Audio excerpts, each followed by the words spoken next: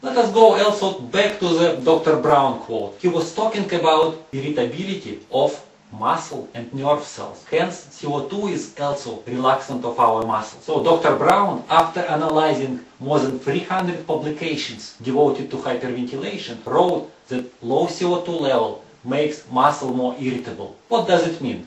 When we are healthy and we have high breath holding time, easy light breathing pattern, we are naturally relaxed.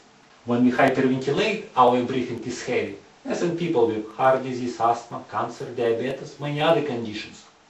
We are naturally tense because low CO2 makes muscle irritable, and it's normal that these people often have so-called aggressive defensive posture. The muscle gets more tense and this tension accumulates in the upper part of the body. We can see it as slouching. If we go now to, for example, colleges, schools, universities, libraries, and we can see tens, hundreds of people who are sitting, and we can find out that more than 90% of modern people slouch. Breath holding time in the past, 100 years ago, was much higher in ordinary people. And in old movies, on pictures, we can see that posture of people in the past was much better. We can see straight spine, wide shoulders, chin up. It was normal for them to have even grace in their gait, in the body movement. So the sicker we get, the heavier we breathe, and CO2 less and less make us more and more tense. Let us think about severely sick people, people who have only 5 seconds breath holding time. In health, it's normal for us to stand. When we have more heavy breathing, it's natural for people to sit 15, 20, 25 seconds. But when we are severely sick, these people lie in the bed. They can spend in the bed 10, 12, 15, even more hours every day. Why? Because the body is very tense. Breathing is very heavy. Another parameter of CO2 relates to dilation of our bronchi. What happens? Bronchi, our airways, have smooth layers of muscles around them. And when our breathing is light and easy, there is sufficient CO2 inside bronchi. So our bronchi are dilated. When we hyperventilate, they start to constrict.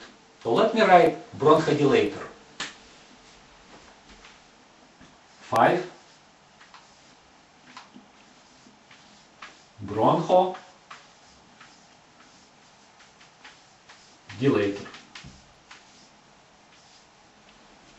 Professor Emeritus Norman Straub from California wrote the following quote about effect of carbon dioxide on our bronchi. Agents that tend to dilate airways include increased CO2, hyperventilation, or inspired CO2. Norman Straub, Professor Emeritus, University of California at San Francisco School of Medicine. In the textbook on Physiology, Straub, Section 5, The Respiratory System, 1998. So he wrote hypoventilation. What does it mean, hypoventilation? Hypo means less. Hence, if people breathe less, those who are hyperventilate, the bronchi would dilate. This effect is present in all people, but there is a certain category of people for whom this effect is very important. I'm talking about people with asthma. Why? Because asthmatics, in addition, have inflammation of airways, and we have extra mucus there.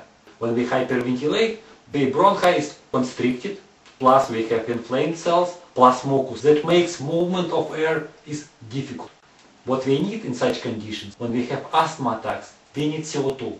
In fact, Dr. Buteyko and his colleagues found that most asthmatics, up to 80–90% or more, are able to stop asthma attacks without using, for example, Ventolin or other bronchodilators. What we need is CO2. So what we need to do is simple thing. We need to hold the breath, maybe just 2–3 seconds, and then try to breathe easy, light. Try to take small inhale and relax the diaphragm. Accumulate air hunger. Keep it for 2–4 minutes. And, would be a surprise, the symptoms of asthma would be gone. So if you know anybody with asthma, that is a very useful thing to know. So people can stop asthma attacks using simple breathing exercises.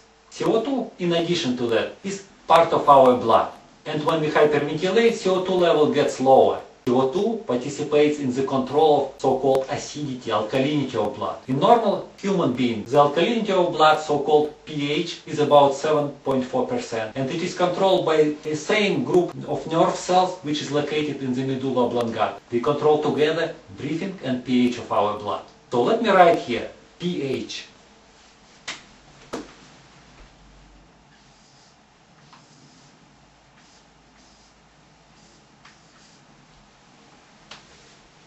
When we hyperventilate, pH of the blood is changed, and because of that, the body needs to readjust other ions, sodium, potassium, calcium, magnesium, and other minerals, so that pH is kept exactly at the same level, 7.4.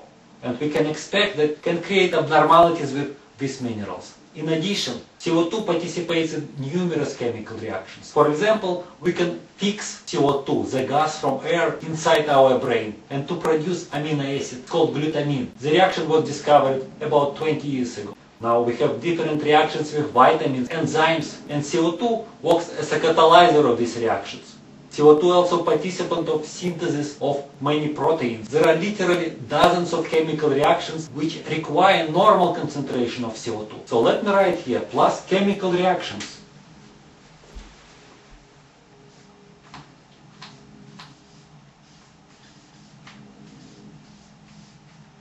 One of the chemical reactions is Krebs cycle or citric acid cycle, which is affected by presence of carbon dioxide. When we have normal carbon dioxide, we have so-called normal generation of energy. But what happens when our breath holding time is less and our breathing is heavy? CO2 level is low inside the cell. And what happens, the citric acid cycle can stop or even get reversed in the opposite order. And in my view, when breath holding time drops below 20 seconds, most people are going to suffer from hypoxia inside their tissues, and they're going to develop lactic acid, one of the symptoms of chronic fatigue.